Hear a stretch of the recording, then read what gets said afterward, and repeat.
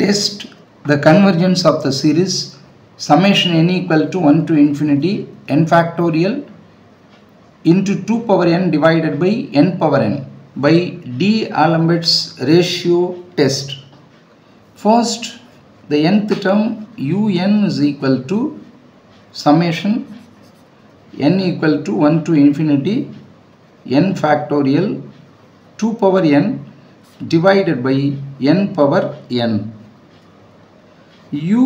Un plus 1, which is equal to summation n equal to 1 to infinity.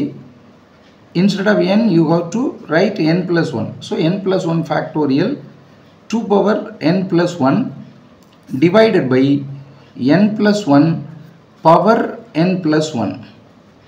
So un divided by un plus 1, you have to find what is un.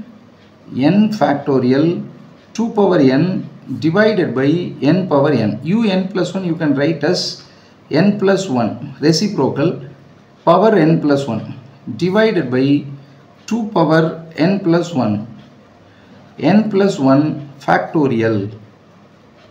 So what you can write, n factorial can be written as n into n minus 1 factorial. N plus 1 factorial can be written as n plus 1 into n factorial.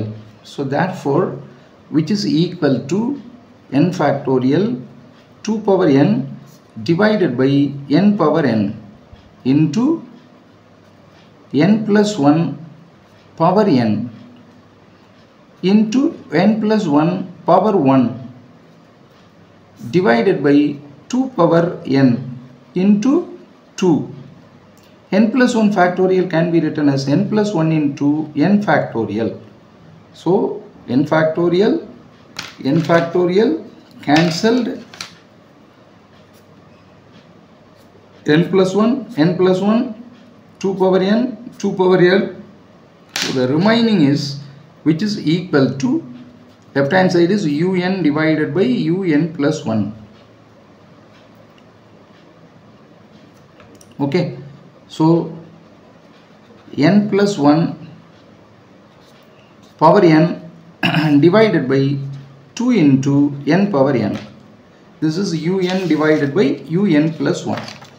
So therefore, which is equal to un divided by un plus 1, which is equal to 1 by 2 into n plus 1. So n, if power n, if you are taking out as a common, 1 plus 1 by n power n divided by n power n. So both you can cancel these two. So therefore un divided by un plus 1, which is equal to 1 by 2 into 1 plus 1 by n power n. So limit n tends to infinity un divided by un plus 1, which is equal to limit n tends to infinity 1 by 2 1 plus 1 by n power n. N tends to infinity. Okay. So therefore we know limit n tends to infinity 1 plus 1 by n power n, which is equal to exponential e. So which is equal to 1 by 2 into e.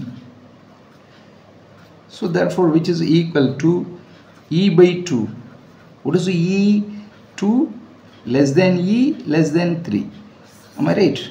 So e value divided by 2, that is greater than 1. So therefore by D'Alembert's